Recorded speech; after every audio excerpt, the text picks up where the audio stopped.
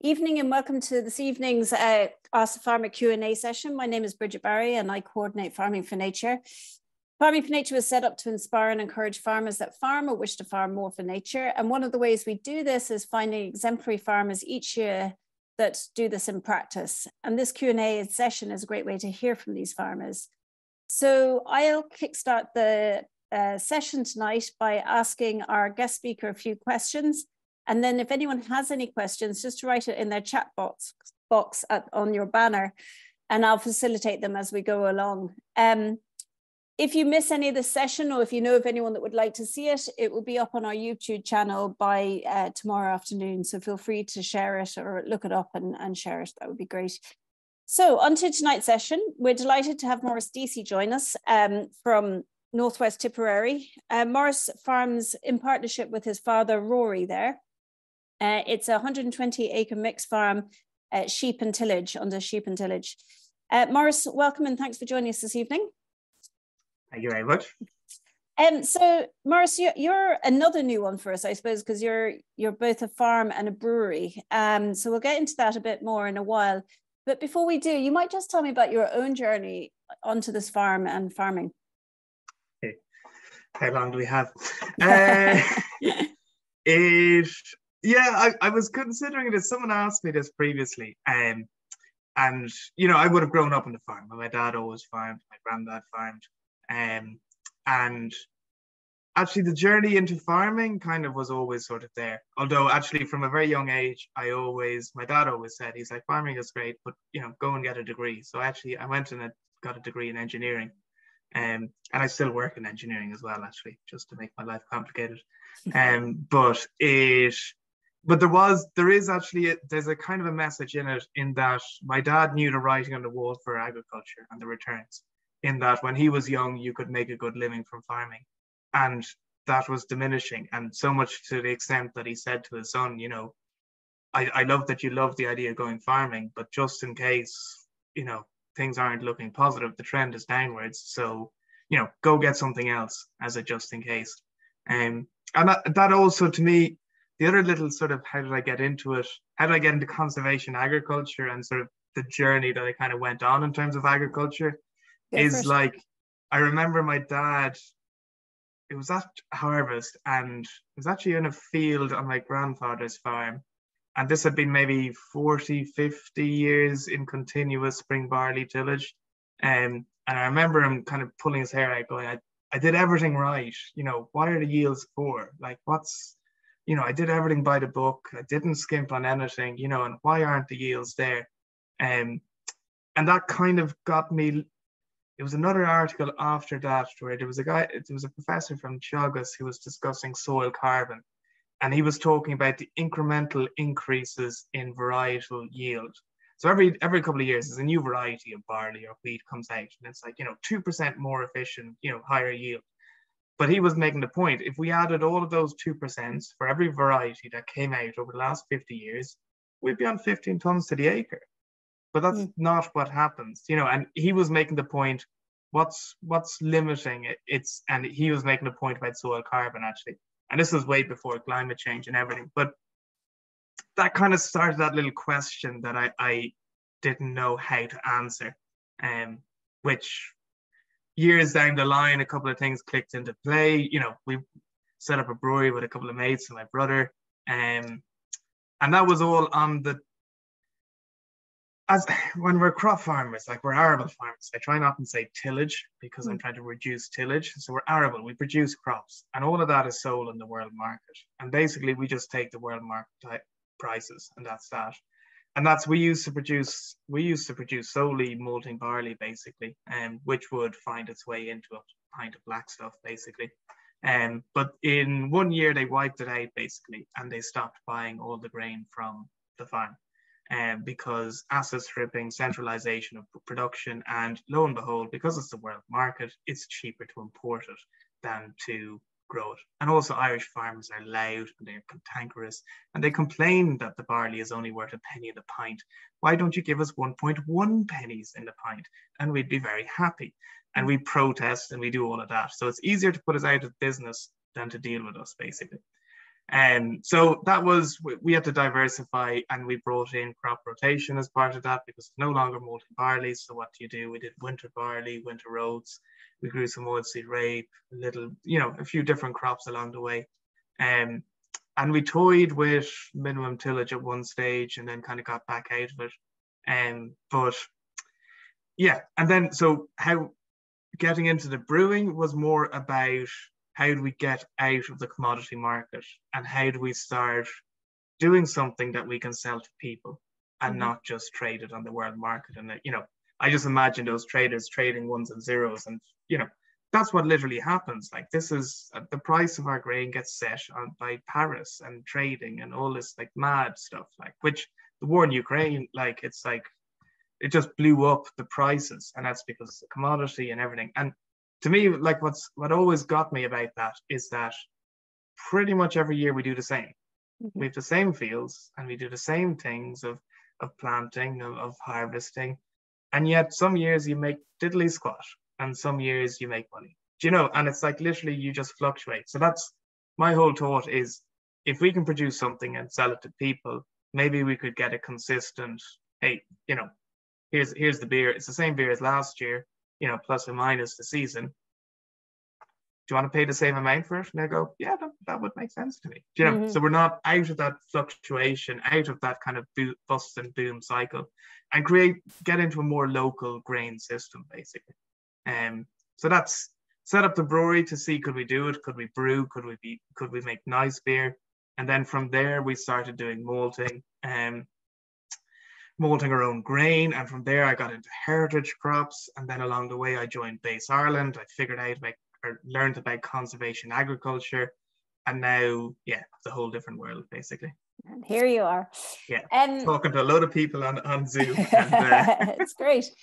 Just to go back on a few things there, a few points you made. I like that, you didn't want to rely on the kind of instability of the world markets. Are you 100%, does your grains 100% go to your beer, or are you still selling on the market at all? Yeah. No, like only a small percentage of our grains go into the brewery.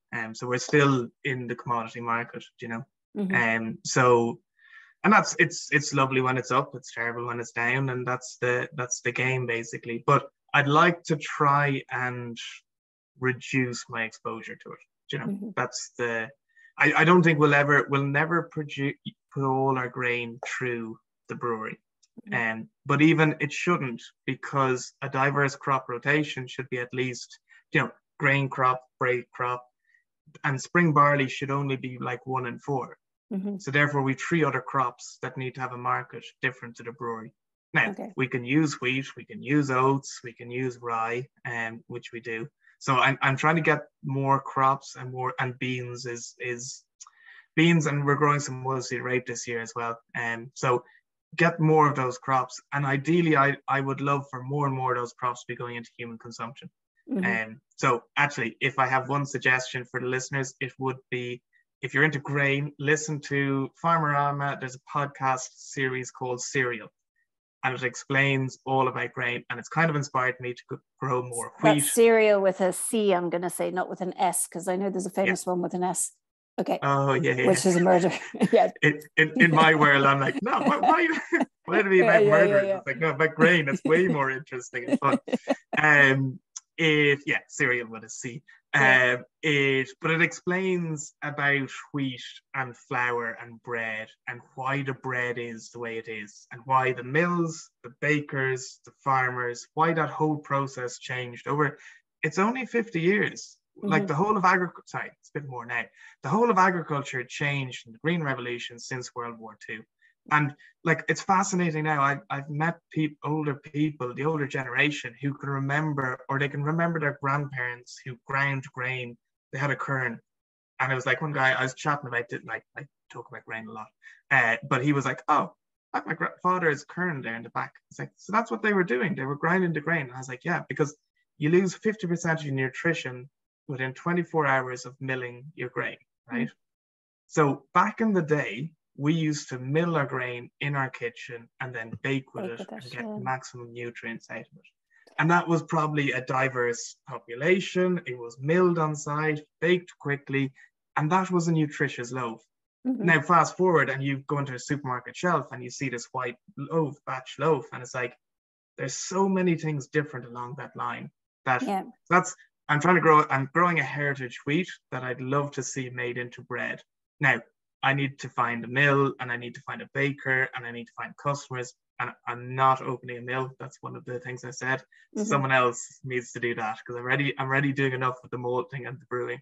I was going to say that. So for all your kind of different cereals, I mean, instead of throwing it into kind of the kind of global commodity market, like, are you trying to find a kind of shorten that link to the consumer? Yeah, and that's the goal. So that's the goal with the wheat, is to try and see, can we get it into bread making? Now, market is tiny because there are some Irish mills, which is great, but they're complaining that the market is small. So we need to get more bakers to do it, and that's real bread, like that's sourdough baking. And once you go into sourdough baking as opposed to commodity bread, suddenly the quality of bread is really important. Mm-hmm. And suddenly you're like, oh, Irish flour isn't great for a commodity system. But change that. Think about not using a sourdough. And they're like, we don't, like, protein is important, but there's lots of different parameters that make a really good bread. Mm-hmm. And sourdough is finicky and cantankerous, and it takes skill. So therefore, they're used to dealing with that. Whereas in a commodity system with two people running a massive automated plant, they just want the same. They don't care if it's local or where it comes from. As long as it's the same and there's no red lights in the automated plant, they're happy. Mm-hmm. And we get cheap bread that's got no nutrition in it. Mm-hmm. Whereas really bread should change from year to year, season to season, grain, and it's an evolving and it's adapting process. And I suppose from the beer side of it, I kind of got exposed to that because I was like, okay, we're gonna brew using our own grain, and that brought in all the intricacies and all the complexity and how to manage that and how to deal with all of that. But now I kind of understand this artisan process, which is different to this mass commodity. Like when I started brewing, all the brewers were like, are you mad? Just buy grain, like just make beer, like sell it, like what's terroir? They're like, whatever. But the same people are like, okay, I want to make the best beer possible. What do you use? They're like, oh, Maurice Deasy. I was like, what is Maurice Deasy? Is a heritage grain. I'm like, okay, so you're just saying that actually if you want to make the best beer, use a heritage grain. Mm-hmm. That's floor bolted. That's a different process. So, and that's because in a commodity system, they just want uniformity. Whereas really, I want diversity. Mm-hmm. And that's sort of the goal, basically. So are you finding with your beers, kind of like wine, does it change from year to year? Because you're, obviously maybe last year was a good year because the heat wave, or is the kind of taste changing? And so that's... Are your sommeliers of beer noticing that? I don't really know the terminology. There is sommeliers of beer, yeah. Okay. I'm not a qualified one. Yeah. But no, the grain does change from year to year. Now we've had two pretty spot on perfect harvests that we're like, actually this year we were harvesting at below 11% moisture. So dry. And actually in the commodity system, you get penalized for it because basically they pay, the drier the grain is, they'll pay you more for it because you don't need to dry it and you don't need to truck around water. But past 16% moisture, they don't pay for it. So you're delivering more starch, but they'll pay you the same amount per ton. Just because. Now, it's very rare. I've never seen it. And some other farmer said he only saw it in the 70s. But each year, slightly different characteristics. We do a lot of different things within, like once we grow our own heritage grains. So it's all our own heritage grains in our base, as our base malt in our beers now. And then we'll do lots of other interesting things like barrel aging, and it's all mixed fermentation. So a lot of the flavor differences happen in our yeast, in our culture, and our barrels. So basically, yes, our beers are going to be different all the time. The goal is to put the year that the grain was produced like wine and say, okay, this is this year's beer. It's a different beer to last year's. And that's like, I have this discussion with so many people. They're used to uniformity and blandness, basically. So how many farmers in Ireland are doing a kind of a similar direct to kind of farmhouse beer? Farmhouse fear is a whole different thing as well. Like direct, doing your kind of very short. There's a couple of Ballykilcalvin would grow their own grain and they'd molt it in Minch, and there'd be a couple of others. So it's very niche. Yeah, and we're the niche of the niche basically, because we don't. The grain stays on the farm. We molt it ourselves with a wood-fired wood-fired malting system. So we're using our own energy from our coppers with standards native woodlands. And then we brew it on site using our own energy again in a wood-fired boil kettle called Matt Max. And then majority of the beers now are actually barrel aged. So that means they take a year to ferment. And again, this is not adding yeast, a single yeast. This is using our own yeast, our own bacteria, our own culture actually, which is developing over time basically. So again, diversity, we need diversity in the field because diverse plants have diverse roots that feed the soil, nice things, but also in our beer, we should have diversity, not just single grain. We put in a bit of oats, a bit of wheat, maybe a bit of rye, but then we also we ferment the beer with multiple yeasts and bacteria, again, to add more diversity. So that's so just so I understand, heritage grains are heritage to Ireland or to Northwest Tipperary? Like how heritage is heritage? That's another question. There's ancient grains are really old. So that's spelt einkorn, emer. These ones are like tigers, euphrates, like thousands of years. Heritage is kind of older. There's kind of a little line sort of around Industrial Revolution. You get to taller straw. Before the Industrial Revolution, the grains were like up to your shoulder, super tall. And that was to outcompete weeds. And we didn't have nitrogen. Once Industrial Revolution or Green Revolution comes in, nitrogen fertilizer, we start making the grains shorter. And then with that, we don't need, the height of straw is linked to the size of the root system. As we start applying fertilizers, we don't need a big root system because we're putting all the nutrients there. So we don't need to have this ability to have big root systems to go out and find nutrients. But equally, that's kind of in a chemical image. Really what we're talking about is, and like always with soil, it's about roots. Roots, plants feed the soil microbes. Microbes go and get the nutrients and feed the roots in exchange for the sugar. So it's all about these exudates and it's all about the soil biology. Whereas we've been programmed to think about soil chemistry. What is our chemical analysis? What's there?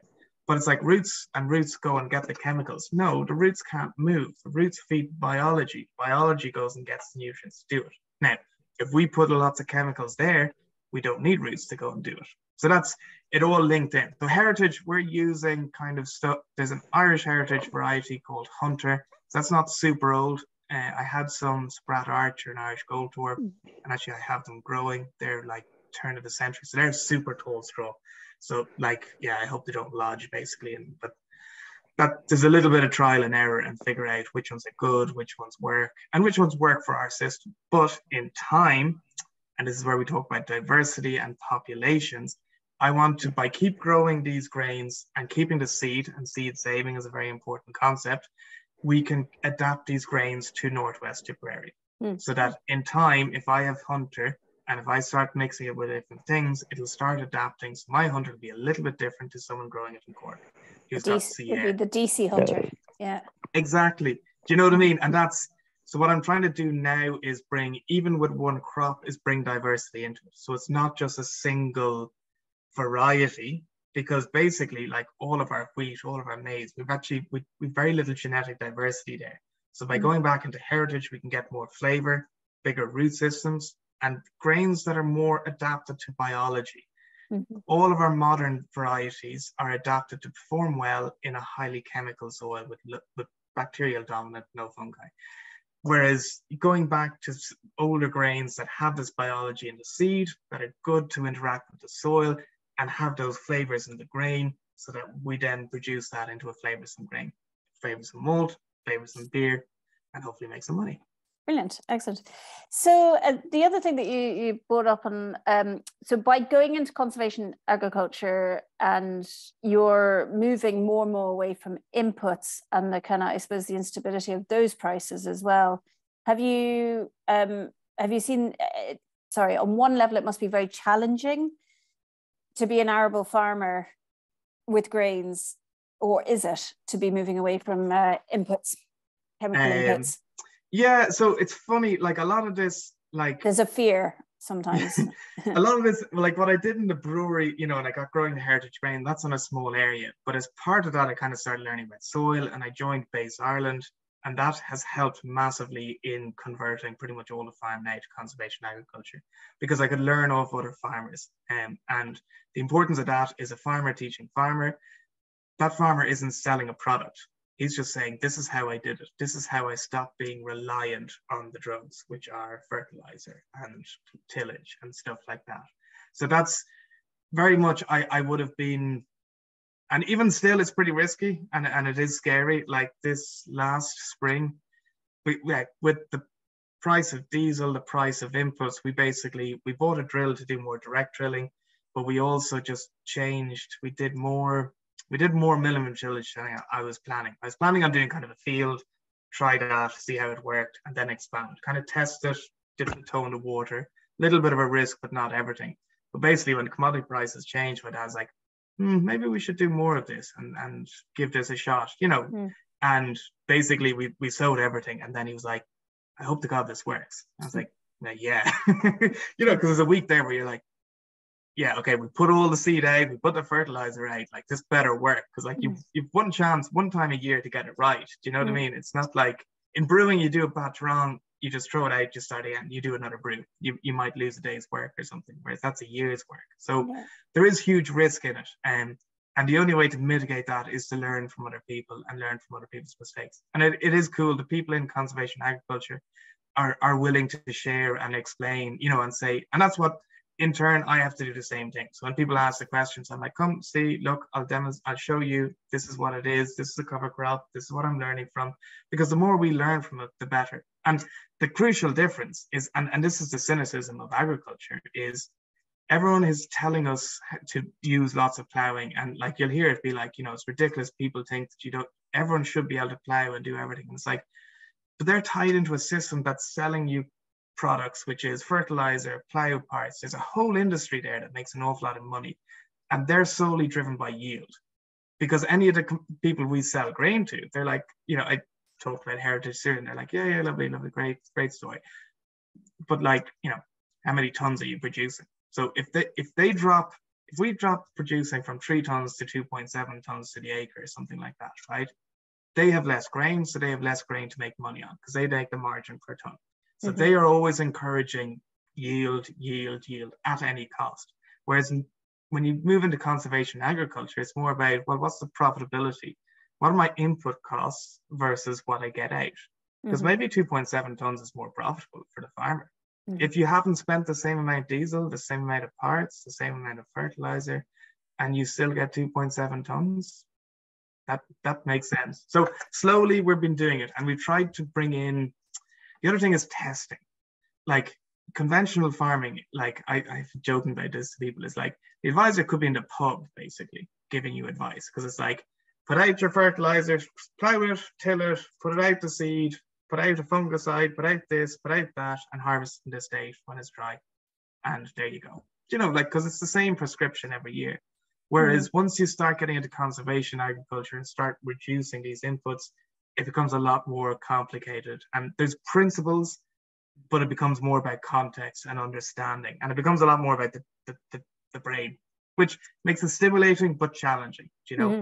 And who's at fault for messing up? The advisor's like, I know nothing about conservation agriculture. That's your fault, Maurice. You know, you listen to the guys in base and decided this is a great idea to go and do. But it's part of the learning, though, because then neighbors kind of see a crop that's come up and then they say, oh, how'd you do that? It's like, yeah, I didn't plow it. I didn't disc it. I just went in there with a cover crop and with a direct drill and planted this cover crop. They're like, okay, that's saving money. I can see that. And it came up the same. I was like, yeah, and we destroyed less worms because of it. And, you know, those are all little things. That's how these things share. And hopefully some people here will listen to it and kind of go, oh, I might try some of this or try and learn. So anecdotally, do you find there's that kind of jump off the cliff risk, but amongst your kind of conservation farmers, agricultural farmers, do you find that, you know, that is the success story across the board, or would that be too kind of rose tinted? there's always challenges, but like farming is challenging anyway. Like, every year is different and weather changes and like sowing dates and like there's always the same debates. But no, like, and that's as long as you adopt conservation agriculture, right? So you've got cover crops, you've got crop rotation, and you've got reduced tillage. So that's what we're doing basically. Now, I do the order of I put the cover crops first while I'm still ploughing. So that's helping get more worms, and you can see the yield benefit. So that's a win, and it justifies the cost of the cover crop seed. Did it in a small area, now we've expanded to everything. And that it justified the reason to get a direct drill, because now we have to till the ground anyway for this new scheme, basically. Whereas now we can do a tiny amount of tillage as we put in the seed, and we get this great benefit and a yield benefit. And you can see it when we're ploughing. You can see the seagulls will follow us when we're ploughing after a cover crop, because there's worms, there's something for them to eat.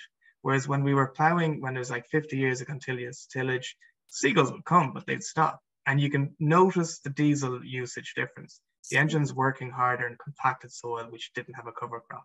So to me, I'm always like, you adopt it in small little bits. So that's the cover crop, start doing the cover crops. Now I'm trying to do more crop rotation. And I'm only trying to do minimum tillage after I've put in a break crop of like beans or something good. So that oilseed rape, that's going to have the soil in good condition so I can go in. I can't get we did minimum tillage and we stopped doing it because we had too much barley and we didn't have enough break crops and we didn't have cover crops. So it's kind of a system. If you have the cover crops and your crop rotation, all those bits make sense. And I can see that without doing the minimum tillage and all these other bits, the break crop doesn't make financial sense, because you're still ploughing and you still have the same cost of establishment of the next crop. Whereas I'm like, well, after the beans, I can actually put in a crop with actually really low costs compared to ploughing and one passing. Like in the minimum tillage that we're doing, myself and my dad was ploughing. He loves ploughing, good ploughing. And I was doing disking for minimum tillage. We burnt 100 litres each in a day, which is a lot of diesel, but I did twice the area. And he was like, huh. So on Sunday, theoretically, I could have a day off and he had to get up on his tractor to go and plow to catch up to where I was, you know? And those are the little bits of savings that you're like, okay, you have to still grow a good crop, as in if we get too much yield loss, that's a problem. But there's ways and tools to kind of mitigate it, that you just do little bits of it, little bits, try it and see from there. So I'm still early and I've made mistakes, but it's a new set of skills. And this is what I kind of say. It's like my dad has 50 years experience of plow till sow. You know, like he doesn't get it wrong because he's seen pretty much most weather conditions, most everything. Yeah. Whereas now it's like a whole new set of rules. And how does he feel about you kind of embarking on this solo run? Yeah. He's he likes it. He can see it. And because we do little tests and little side by sides, he is like, in fairness, we did a cover crop and it was the first year of the direct drill.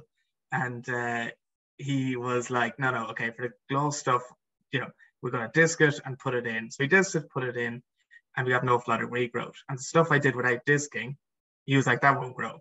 And then it grew. And then he was looking at it and was like, oh, the stuff where we didn't disc has less barley volunteers than the stuff that we did disc. So now we had a tractor running around burning diesel, which wasn't positive. In fact, it was negative. So this year we did no disking before our cover crops, you know, and that was, he put his hand up in his head. Okay, your base guys were right. I was wrong. You know, so that's like, there's learning in it. There's a challenge. It is making it more difficult.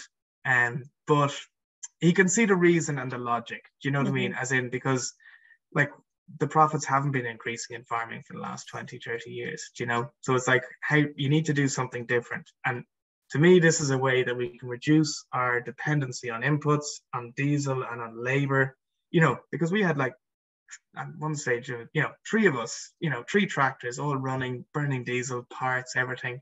Whereas this is a method of using more of your brain and less inputs, and hopefully maintaining yield at a good rate, you know? So he can see it, but there's plenty of challenges. And I did get weeds wrong and he was like, I told you so. And it's like, yeah, in fairness, yeah, that's. He gets to say it once, just yeah, once. yeah, oh yeah. I wouldn't say it'll be once. It'll be a couple more times by the time. Yeah. I suppose it's kind of like you say, there's a massive industry behind kind of high yields and stuff. There's probably a huge culture now and peer pressure to stay on one kind of trajectory, especially when your advisors, like in your world and the base world in general. Do you find that are there many farm advisors out there supporting conservation agriculture? There's a couple of them, yeah, and they're coming out, and a huge problem for them, and it's a huge problem even in the likes of Teagasc and stuff. Teagasc just this last year got a no-till drill. So basically they said, oh, we don't know that it works. There's plenty of farmers who know that it works and have like some of them probably have about 15 years experience now. But that's knowledge and a whole new set of things. So the advisors are shy because they're like, if I'm advising you and you get it wrong, you're going to come back to me and say, you got it wrong. I didn't get the yield because you told me to do this. And there's more complexity to it. So even the same with Teagasc, now they have a no-till drill. Now they can do more research on it. But, oh yeah, farmers will say to me, they're like, I did a test. I dissed one part of the field and I ploughed the other, and the ploughed bit yielded better. I'm like, yeah, that's great. But like, that's probably barley into barley, and what did you expect? You got more air and you got more stuff into that. This takes about 4 or 5 years to get your soil carbon up. Once you get your soil carbon up, you got more worms, you got more biology, you got all of these other things. Now you can earn the right to be a really lazy farmer and just put a disc drill and just put seed in the ground and it grows. And it is great.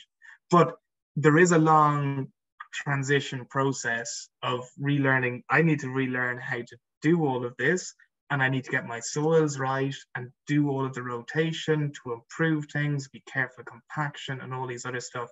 So I think there are advisors, but it's complicated.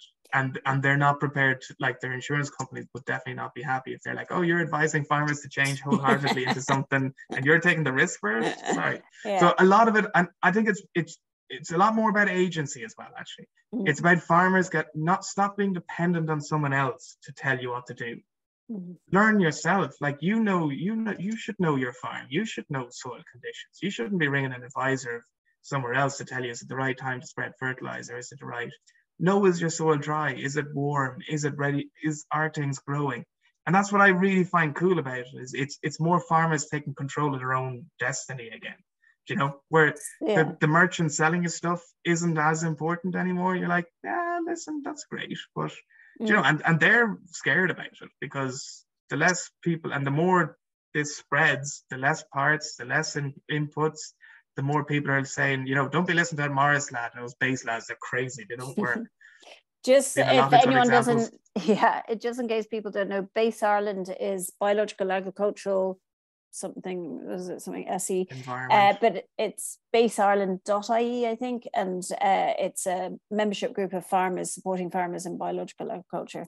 So it's free for anyone to check out and connect with. And as Maurice says, they're not trying to sell you anything, and they're just trying to support each other.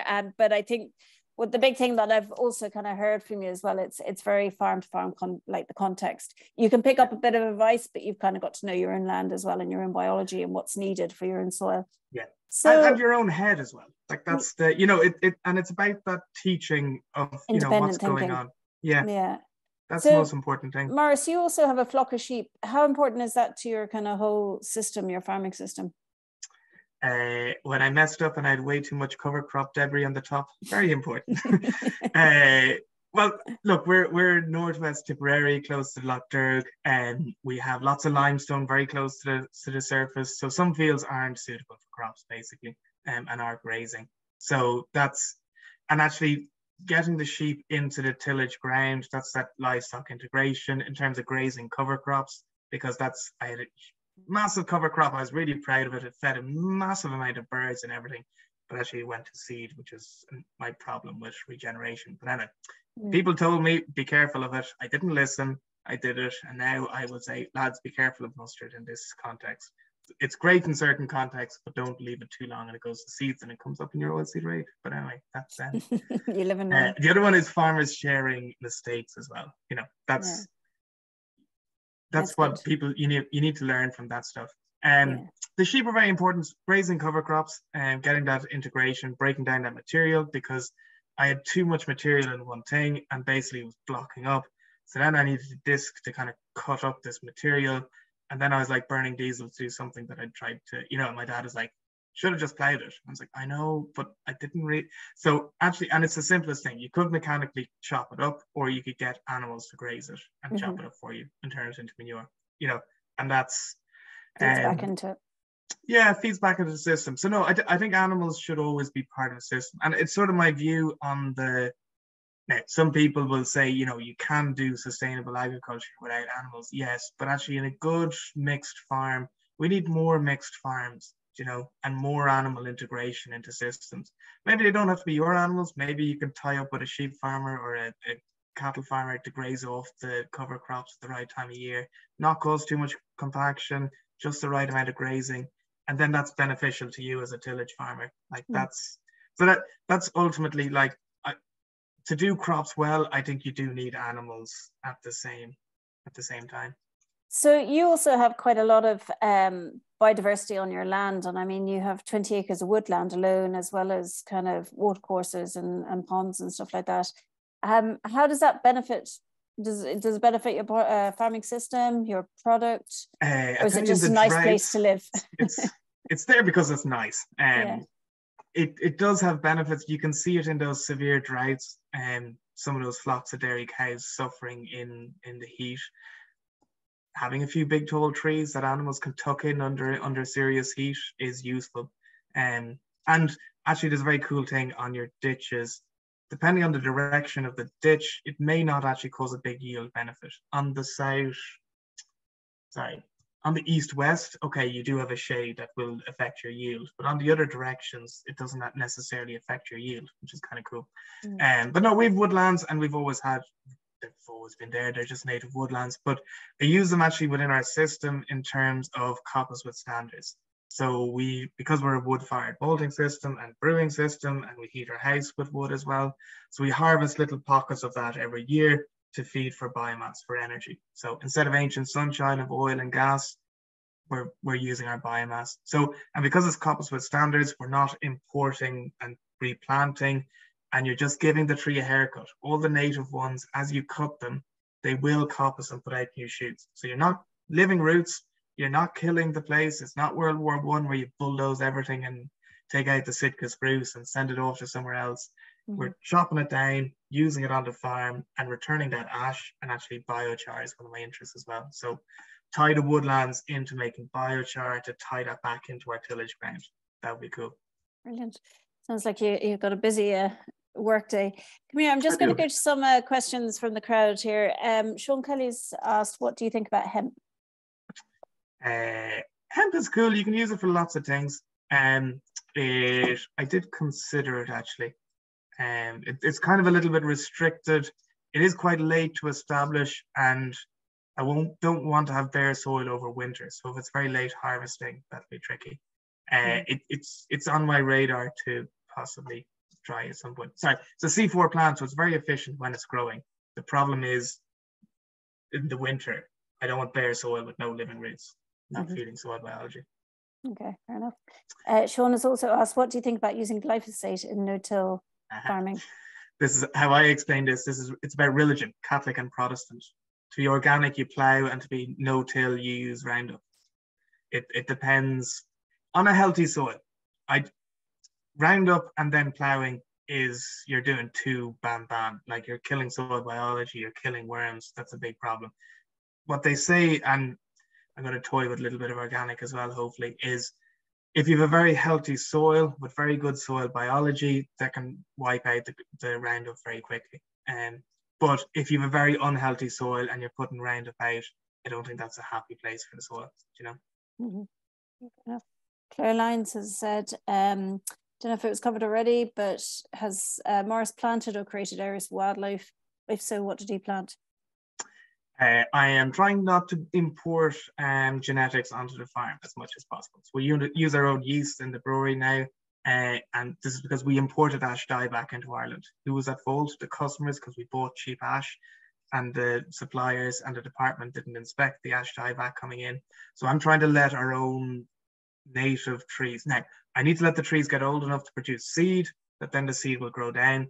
We did actually plant the Harris Corners, so we have some Irish Scots pine growing actually on the farm. So we will try and touch up in places, get some nice trees and get some interesting. Irish Seed Savers have the heritage Irish apples, that's cool. But trying to get more diversity, we have elm as well. So I want to leave the elm, it's kind of an understory in our hedgerows and woodlands, but I want to let them develop into proper trees, because in the next 300 years, they'll develop resistance if we give them space. If we try and kill them, because it won't produce a massive big tree, it produces lovely timber for us. So it's not a big problem. It grows and it dies and it grows again, but it copses really well. So I'm trying to use as much of our own genetics as possible. Same with our own barley. We should have our own genetics on our farm, homestead seed. Okay.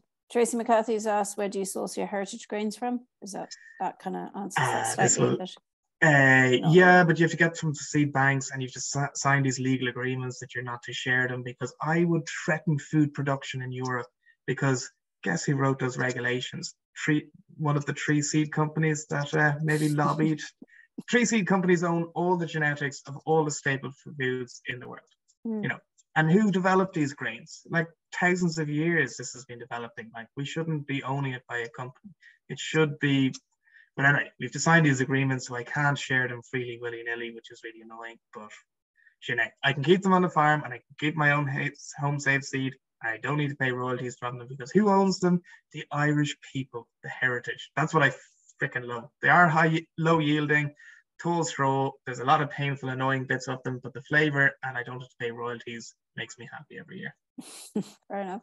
But it's also keeping them out of the seed bank and into living culture. I can get them into a product that people will pay for. Now they're not a museum piece. This is a living bit of genetic diversity here, Okay, Claire Lance has said there was a great session on heritage grains at the Oxford Real Farming 2 years back. Sean Kelly's asked, what do you think about using human urine as fertilizer? It's a big issue, in that we as a society need to realize that, we're all talking about circular economy. There is stuff, and there's human sewerage and urine going out into the sea and being lost. And then we're complaining about fertilizer usage. We should be recycling all of our nutrients as much as possible. The problem with human stuff is that with cows, it's very controlled what you put into a cow. With a human, it's not. And there's all sorts of stuff that humans ingest that people aren't sure about. But no, it should be going into an anaerobic digester. It may not necessarily go onto a human crop, but yeah, urine is really high in nitrogen. It should be used as a fertilizer. That's we're talking circularity. It has to, but it needs a sensible conversation about it. But, You're really getting some real quick fire questions, Maurice. Do you know everything about everything? Colin McLaughlin, Maurice, could you make any profit from sheep if you didn't have subsidies? Well, yeah, I don't think there's a massive payment per ewe anymore. No, sheep work because we have grazing, and because of that, we can't, some of our fields, they're native or they're natural agroforestry. So, the sheep make a few bob. They keep us fit anyway. That's one thing. They save you money in gym memberships. Yeah. Okay, got it. Sean Kelly has said, what do you think about agroforestry and vegan farming? Organic. Is that vegan organic farming? Agroforestry is awesome. I'd love to do more of it. And that field that I'm talking about is agroforestry. We got deducted for years in cap payments because, you got trees in there, it's not productive. The sheep love sitting underneath it, and it's good for wintering the cows. We used to put the cows up there and sheep up there for a bit because it's stony, like the burn, and you get a little bit of grazing when you can't get grazing in other places. So yeah, correct agroforestry. That's in the crazy bunch of ideas. I've enough more sensible ideas to annoy my dad with for a while, but someday I would like to do more of it. It'd be cool. And organic farming, vegan. Yeah, veganism. I do think sustainable farming, we do need animals cycling nutrients. I just think it's an important part of the process, you know, that fair enough. Like, if people say I don't want to eat factory produced food, absolutely. But as in, it's the same with the burn meat or like hill sheep. It's like, what else are you going to do with that land? That should actually have a serious premium if you're using an animal as part of an integration to produce good crops. Because yes, crops, we can produce a lot more food than animals, but that's where it's more complicated. It's not the cow, it's the how. You know, like that's the thing. Yeah, and there's obviously a lot of species-rich areas that need grazers in many cases. Yeah. So, I mean, you have a really diverse system and quite a diverse farm. Is it hard work doing what you do? Some podcasts are like, do you love what you do? And it's like, yeah, you'd have to love what you do. And it's even like, to do it, the way we've done it, it's probably this. I haven't found anyone else in the world who does all the systems all in one thing as one example. Because it's like, we produce single source beer, but we grow the grain, malt the grain, brew the grain, age it, can it, and ship it out. And that's using our own energy in for boiling and for malting. Like, that's pretty, yeah, it's very tough. And I'm not necessarily going to recommend it to everyone, because you're really going to have to, it's let me connect a lot of dots that I love it. But yeah, I wouldn't, there's probably more profitable and easier ways to go about your business, you know. Come learn, and then you can go and do the easier bits of it. We do grow hops as well. I see. We grow hops, and we have our own native hops. Sorry, our landrace hops, wild hops. There are hops growing on the farm all the time. And once we started brewing, I was like, oh, what are these hops? And can we grow them? And people are like, is Ireland not a bad climate for hops? And my answer is, there's climates that it's more profitable to grow hops. And with the advent of capitalism and the global market, that means that hops aren't grown in Ireland because it's cheaper to grow them somewhere else. Not that we can't grow them. So this was a native plant. Was it native? No, it came in the 13th or 14th century. But this plant was just growing there between briars. Gave it some space. Now it grows. I propagate all of it. I bought some other hops. This plant still, like, when I propagate off it, it kind of outperforms the imported ones. So I'm like, maybe it's kind of adapted or something.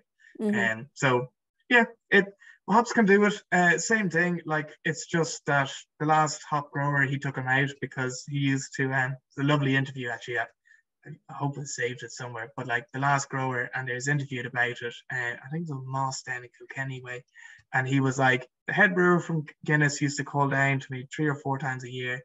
Look at the crop, discuss the climate, the weather, how it's going to affect the hops, because that would affect how he used those hops in the beer, which was Guinness, which was, the pride and joy of Ireland. And he said, for the last 3 years, the accountant came down and is like, can you do it cheaper? Can you do it cheaper? Don't care, cheaper. You know, and that's what I'm trying to disconnect. And that's agroecology. It's one of the so we're conservation agriculture on the farm. It's like, agroecology is a really cool concept, because it's like, it's not just all the really cool practice that we can do, which might make our product, whatever grain we're doing, a little bit more expensive. It's that extra step of connecting with the consumer. And it's like, that like gives me great pride of like brewing a beer and giving it to someone, and someone goes, just nice beer, you know. And it's so, like, dare I ask the big question, how Irish is Guinness anymore?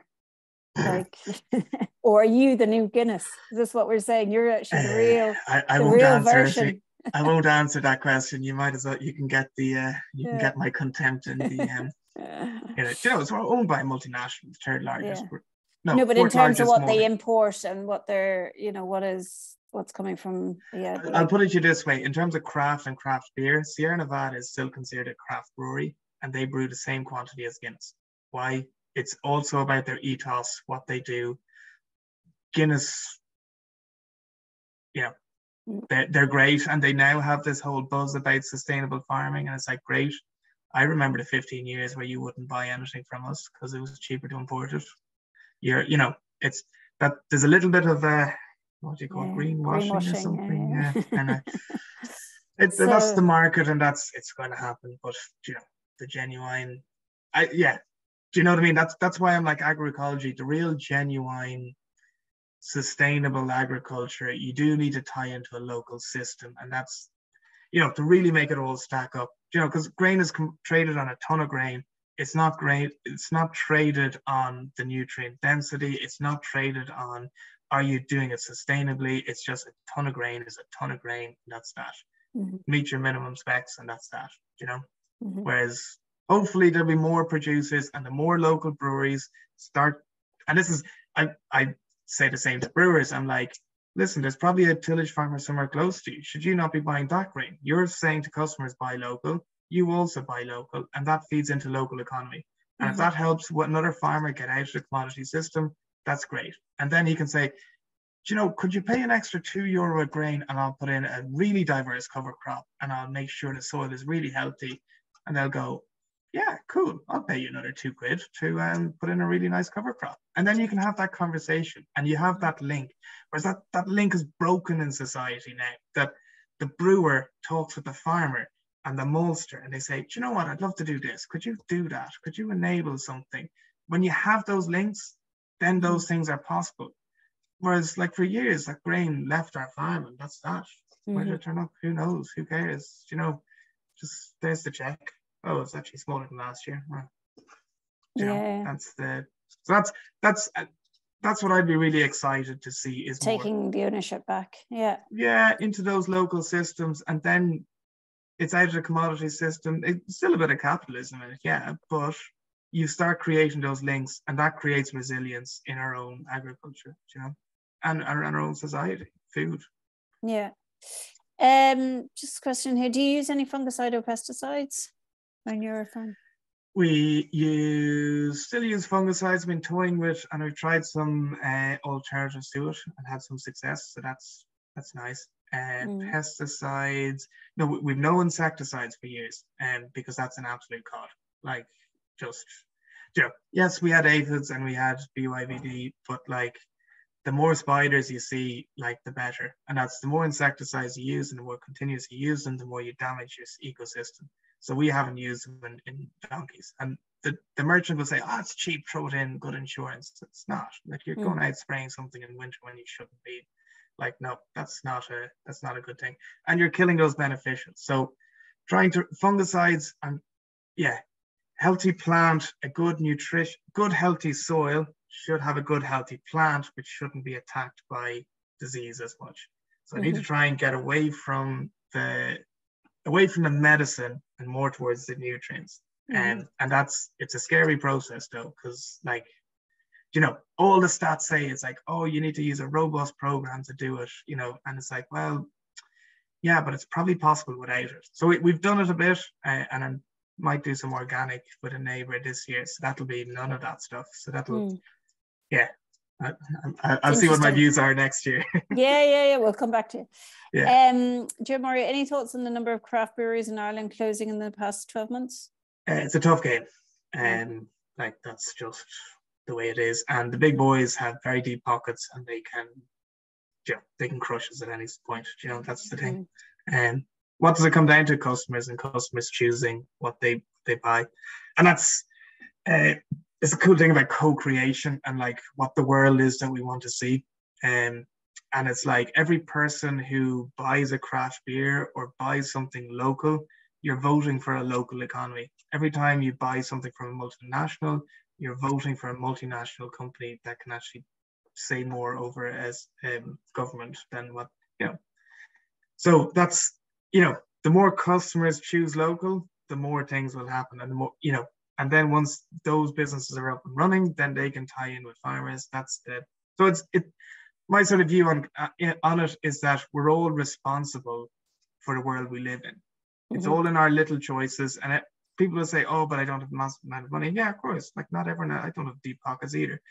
But I'm trying to do my best to try and keep things as local and create those systems that aren't just world market stuff.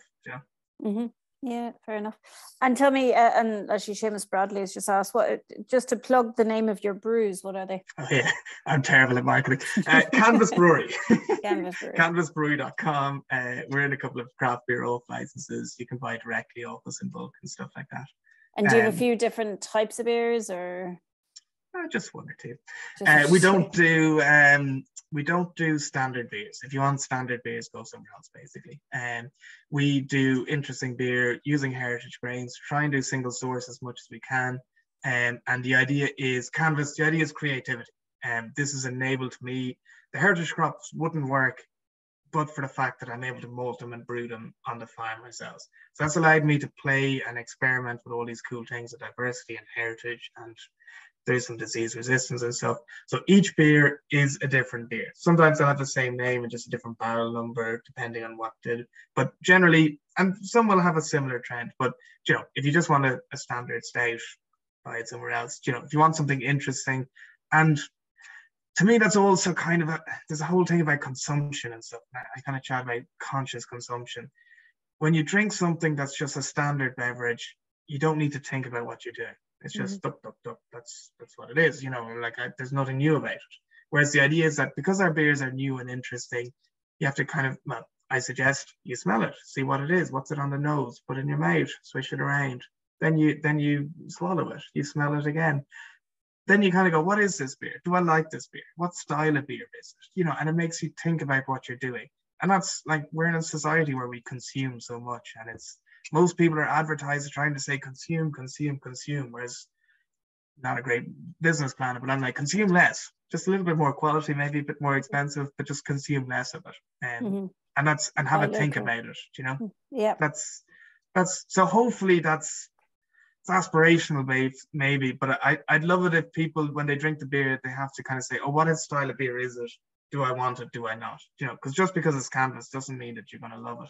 You know what I mean? Because like maybe you don't like sour beer, maybe you don't like fruited beers, maybe you don't like hoppy beers. But you are a terrible marketer. So. Okay, stop. Yeah. Actually, just going back into that argument you were saying about kind of buy less, but buy quality. I mean, there's a whole, and we won't go into it because we haven't actually got the time, but there is this whole area of the more nutrient dense, the better produced the food, or, you know, the grain or whatever, the more nutrient dense the product. And therefore the consumer actually needs less as well. So while it might be a bit more expensive because it comes at premium, instead of it being exclusive and something for people, not for everyone, there is that idea of, well, you actually need a lot less of it.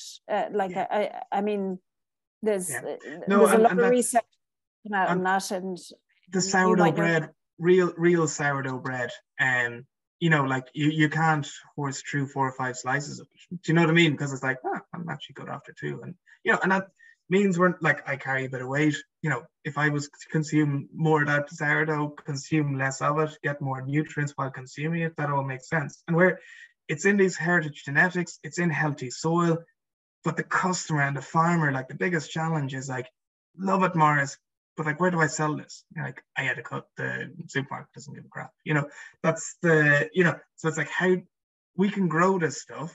Like, and I can grow these heritage grains and these populations because I'm my own customer. So I'm like, Maurice, that's a great idea. Yeah, let's do this. And then I can make it into a beer. And then, yeah, I probably need to improve my marketing to actually get more people to buy my beer. So then I can do more of this crazy stuff in the fields to like tie it all together. But it's, no, I would, it's that nutrient density, those secondary metabolites, that's what give you flavor.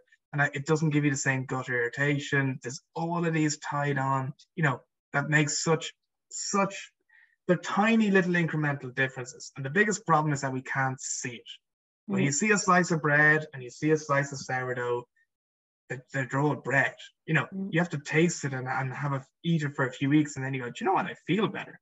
It's probably because I went to the gym. Why did you go to the gym? Because you felt good. You know, and there's all these knock-on effects that would have savage positive for society, but and also the amount cheap of bread is cheap bread. You know? Marketing ploys we have to wade through in order to find the real product. You know, because you're selling a really good product, but I'm sure Diageo are trying to sell me using similar words. Yeah. You know, they have 300 grand of a budget to make a super slick ad campaign, and like people say, like, oh, I can make you super slick videos, and I'm like, my budget is 0. Yeah. That's what I, you know, because maybe I'm cynical about marketing, but like that's my, I don't. So just to finish come up, learn and understand what we do and why we do it, but I'm not going to shove it down your throat. Yeah, exactly. Maurice, just to finish up, where would you start advising any farmer listening? What are the first steps they should take when thinking about conservation agriculture?